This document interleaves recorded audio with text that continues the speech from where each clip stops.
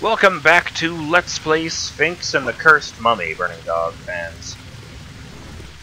We continue to explore the Palace of Uruk, with Tut bravely using his indestructible body as the solution to all manner of puzzles.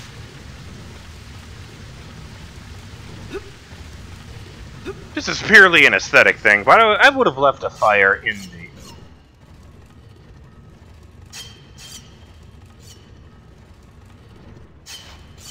This is very Prince of Persia here.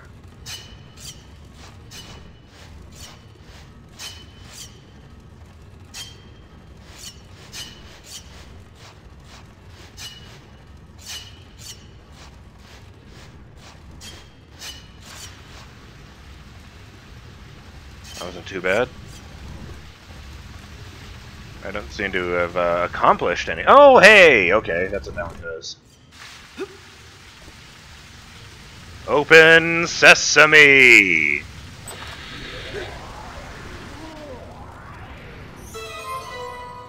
You got the Earth Planetarium key.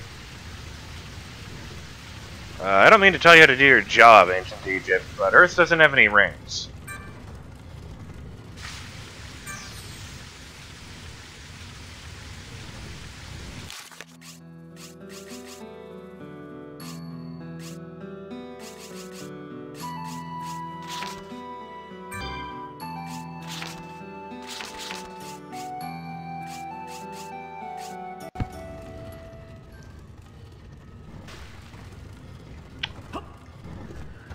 I have to admit, what am I doing? I just need to go back. I have to admit, a little bit disappointed in myself. There's an achievement for getting all of the onyx scarabs. I didn't think that they could escape.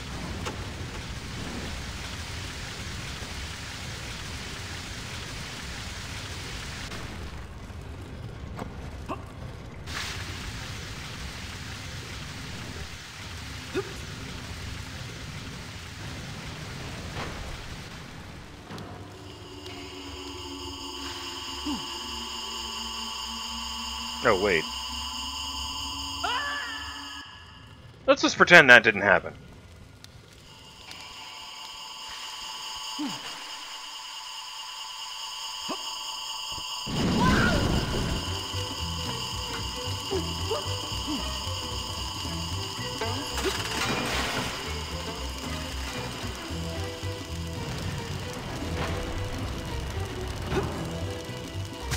Aww.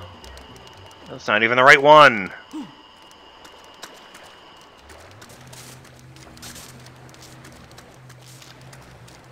Okay, can I get there from here? Yes. How the hell am I gonna do that?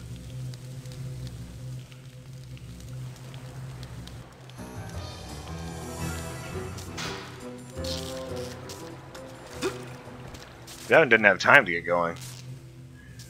Alright, I'm gonna need to... Let me try something.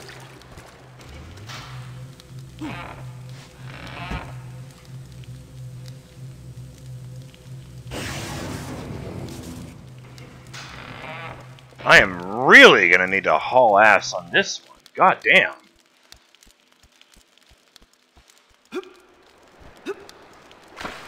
Oh, this is gonna suck.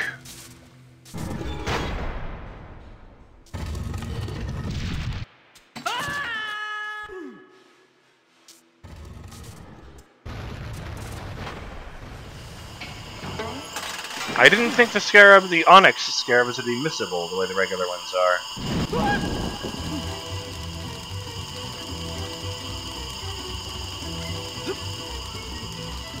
Run, dead man, run!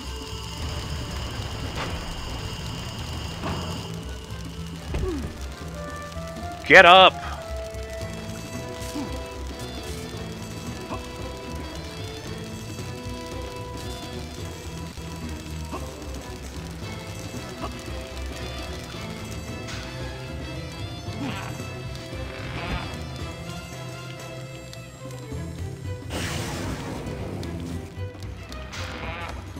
Oh, it just recharged my fire. Thanks for that.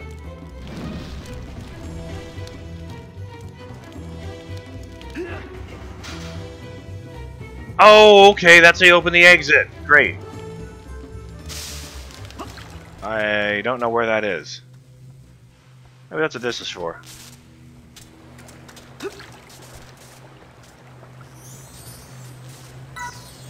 Yoink!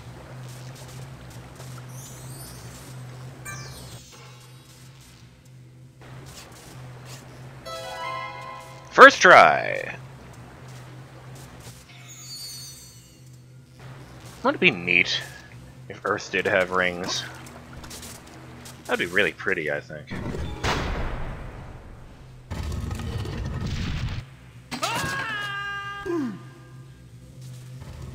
Oh, okay. Yeah, alright. Fair enough. Damn it!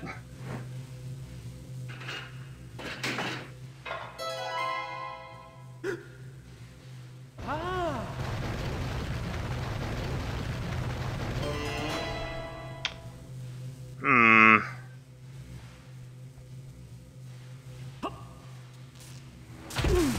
trying to think.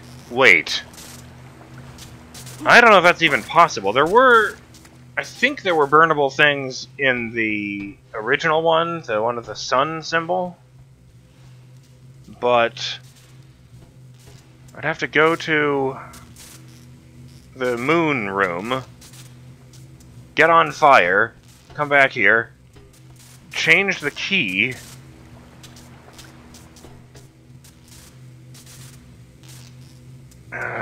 I don't know if that's even possible. I mean, for one thing, I would have to move the things out here. Oh, I couldn't do that!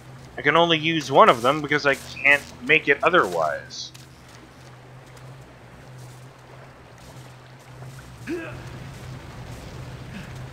Or, no, wait. Before I actually dedicate myself to this task.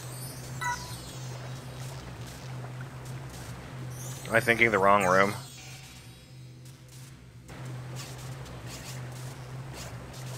No, damn it. I don't know what I was doing there.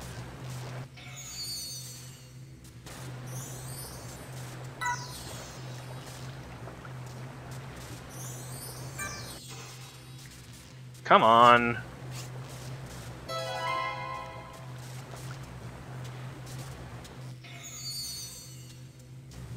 So I was thinking to myself, oh no, it was that door there. That's right. I just need to do this in order to get flattened.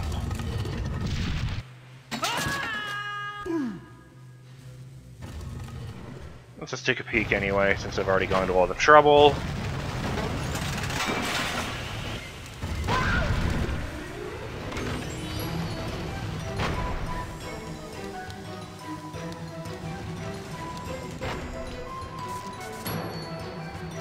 Right, okay, yeah. I think I'm good. What happens when you reach the end of the bar, anyway? I was really hoping he'd stick his thumb in his mouth and blow, like in a cartoon. Yeah, give me the sun. Praise Ra.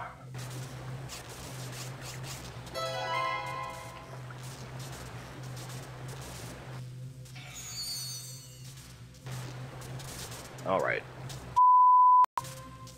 Sorry about that.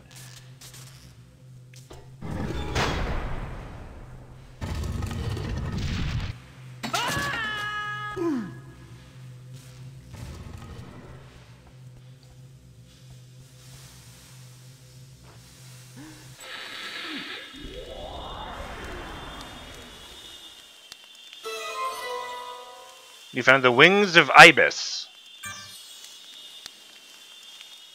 Hey.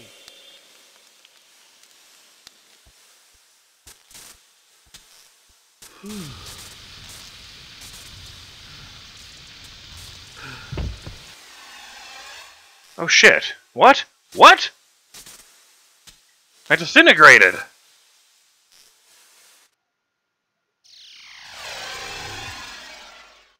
I think I'm dead again.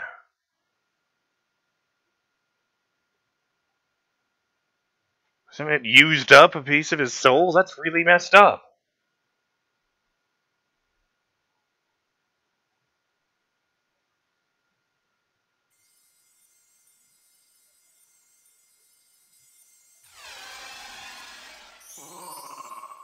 What have we here? It's one of the stolen jewels of Abydos. I knew something suspicious was going on. We must find out exactly what treachery is afoot. Ah, this is very interesting. The princess managed to find the lost wings of Ibis within the castle.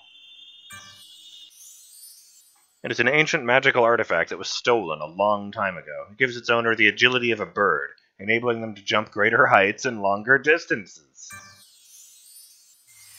Keep Basket with you now, as well as these items. I'm sure they will be very useful in your quest. Do I have to take the purse with me, too? If you had the Book of the Dead, you could send Basket to Tutankhamen when you find a canopic vase. I have a feeling the book may be in the Cursed Palace somewhere, so perhaps you should go and speak to Anubis about the palace's unfortunate inhabitants. Horus already left to visit him, but I see your fate and his are diverging now. He's disintegrated too. You got the wings of Ibis. With this magical artifact, Sphinx can perform a second jump to reach greater heights and longer distances. Press A to jump, then press A again in midair to somersault! And here I was hoping that it would be like, you got the 70 onyx scarabs that the mummy collected in the castle of Uruk.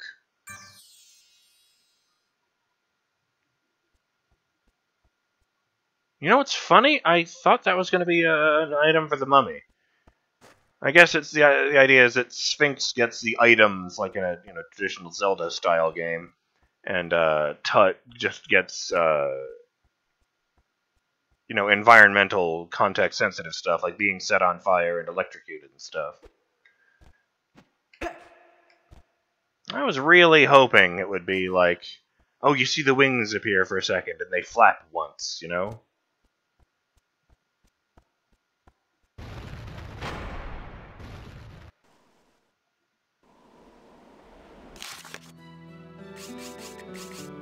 Basket is a magical object who can transport objects between Sphinx and the mummy once you have the Book of the Dead.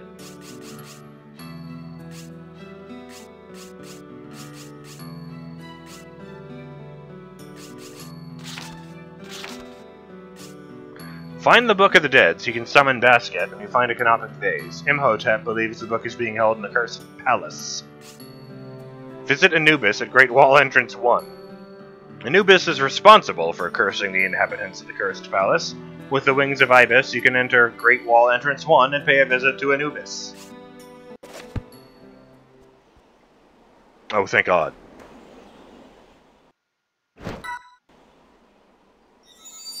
It is done!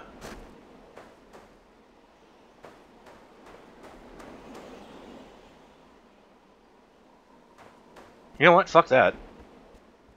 I'm gonna go put those, jewels back and see... Oh, you've undisintegrated. Welcome.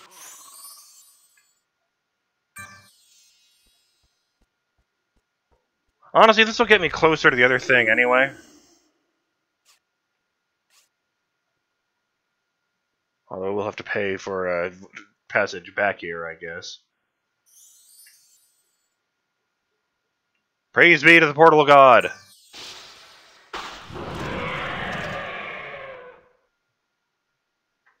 Ugh, stretch. 3 frames per second. I don't mind that. Frame rates often go wonky in loading screens, even in the most stable games.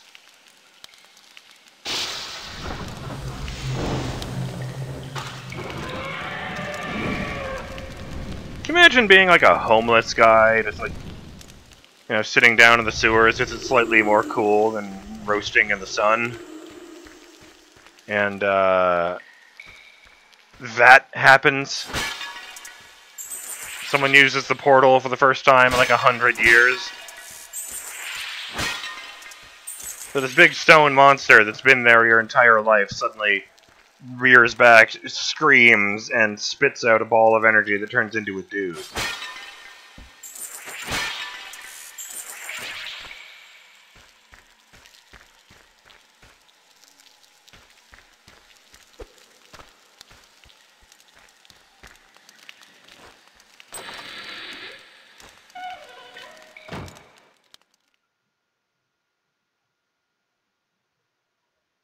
And you know, if I messed this up, then I can just load the game.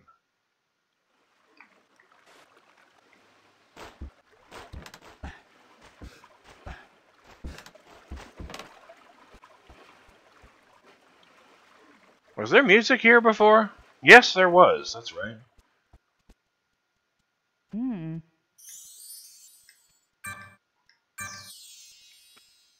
That's kind of eerie, actually.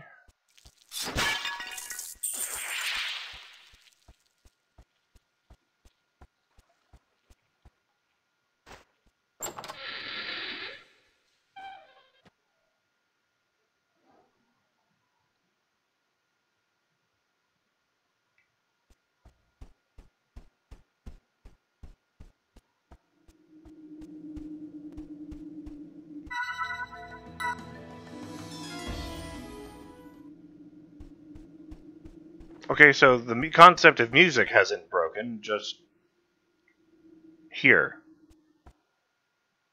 Guess I'm not supposed to be here.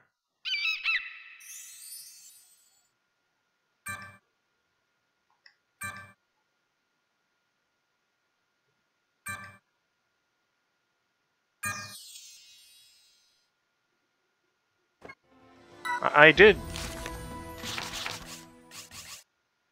I mean, it's right here. I've got it.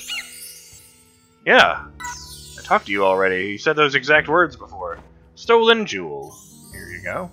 Astounding! You've recovered the stolen jewel of Shu. The city can never thank you enough for this. However, as a token of our gratitude, please accept this gold Ankh piece. Oh, okay, it's a piece of heart, basically. You got a gold Ankh piece. Collect 4 of these, and a person with the right skills will be able to increase your health capacity. Thank you! That is a very generous reward. That was just the one, right? Yeah. Yeah, while I'm in town, maybe I'll buy that, lizard frog thing. Oh, music back! Music's back. I didn't emphasize the S enough.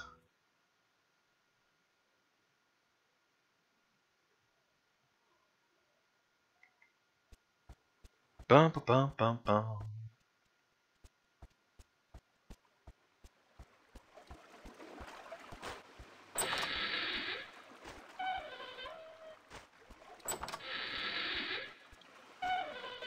How many dollars do I have? That's not an ability. I don't need, you know, that.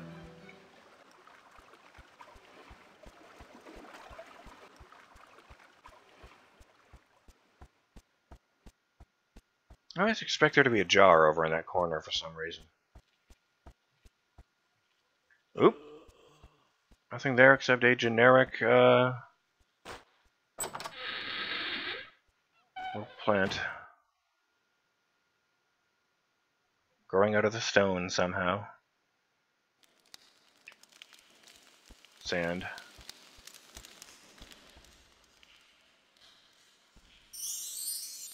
I would like your finest, I'm gonna say your finest frog, but then I looked at the word small and the SM sound popped into my head.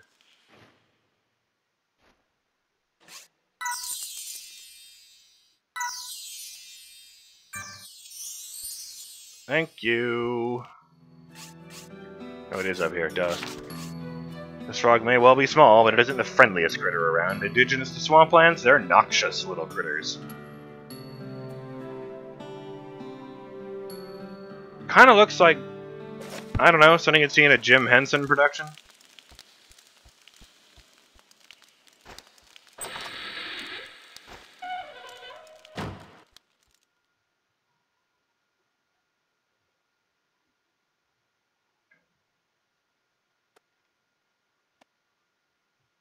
Oh, this Let's Play is not sponsored by the recent revival of the Dark Crystal. Huh. I guess that zipline is painted on.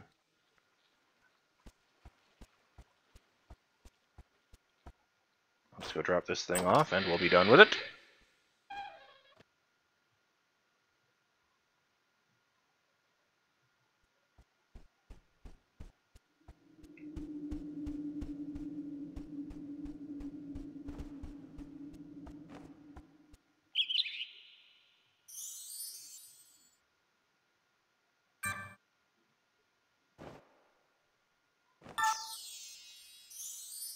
A small frog! It's certainly small, but also toxic. Why, thank you so much for your donation, sir.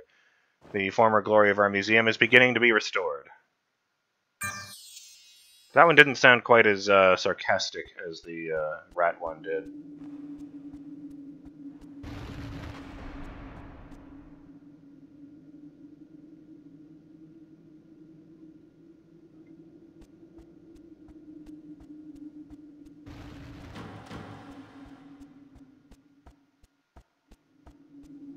Soles of this guy's feet must be like leather.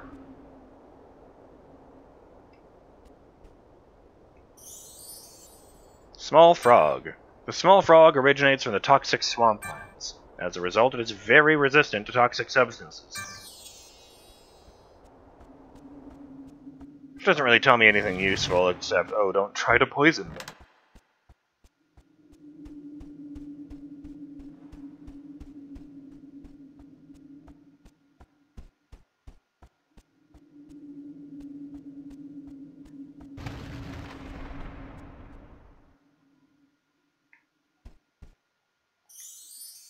This jewel was kindly donated by Lady Nut, renowned for holding the most extravagant wedding ceremony. The number of guests in attendance exceeded the population of the town in which it was held. Huh. And why was it called the Jewel of Shu? Kind of reminds me of the Come From Away thing, where more American, I don't know what you'd call them, people who were flying, you know, seizing airlines on the day of 9/11, all got dropped off in a tiny town in Newfoundland.